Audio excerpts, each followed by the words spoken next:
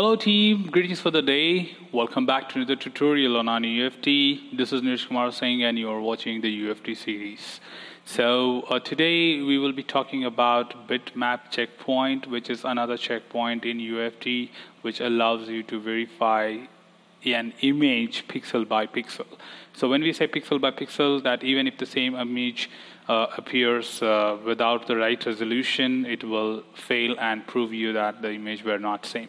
So generally we do not face challenges when it comes to desktop application because for a desktop application the image will be by default loaded and the same resolution and does not require any kind of recovering and calling in the functions or any kind of link.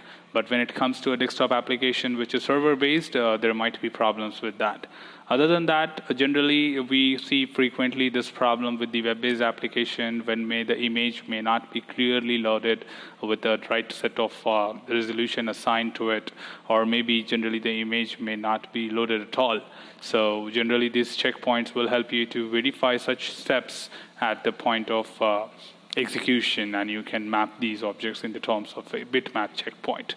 So let's quickly get started with bitmap checkpoint and see how exactly this can be done with help of UFT. So we are just quickly getting started with this, and all we need to have is a new test, and a new test is taken just because we don't want to have any kind of mess up with the previous settings of the previous test. So it's a good recommendation if you can really take up a new test. So all you need to have with you is an application which contains some image to be verified, and click on record.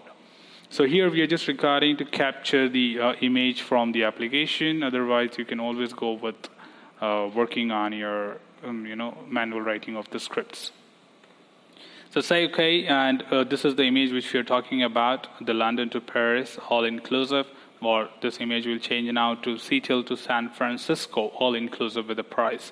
So all we have to do is come down to checkpoints, and this is the option bitmap checkpoint here, which will allow you to capture an image. So click, and then click on the image which you want to capture. So say okay. So whatever image you capture, it will be automatically taken into the consideration, and whatever you click on and capture the image for, and say okay. Now all you can do is close the application, stop recording.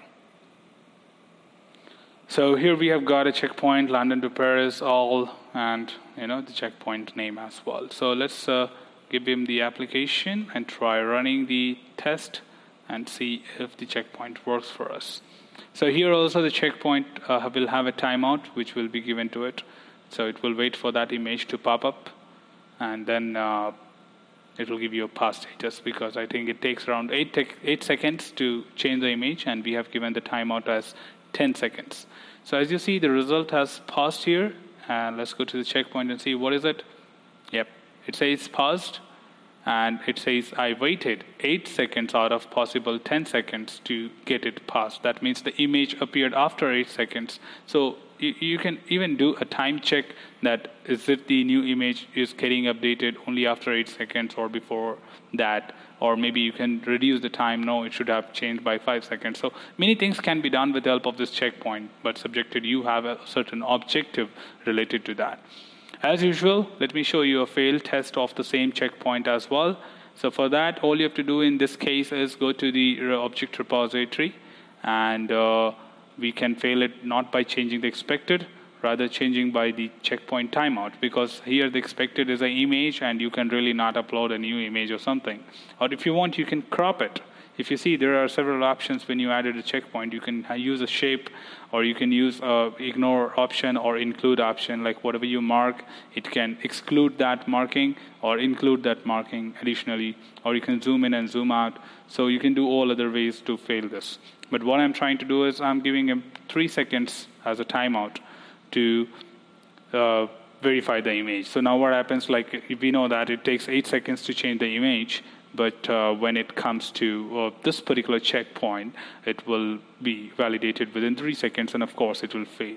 So just close this. You don't really have to save it, and have to open the application again and click on run. So the expectation is Seattle to San Francisco, and the actual will be London to Paris.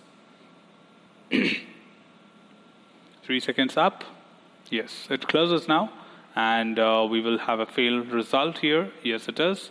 And let's go to the checkpoint step to see how exactly we can have the result. Whoa, that's nice. We can see here that there's expected bitmap and there's actual bitmap, and the comparison says I waited 3 seconds out of possible 3 seconds, but it was not loaded the image what you were looking for. And if you want, you can also have a view difference option which will compare the difference, but it is a little difficult to understand that what is the difference between. So it will basically give you the pixel differences in the images. So the blackout part is different than the white part what you see.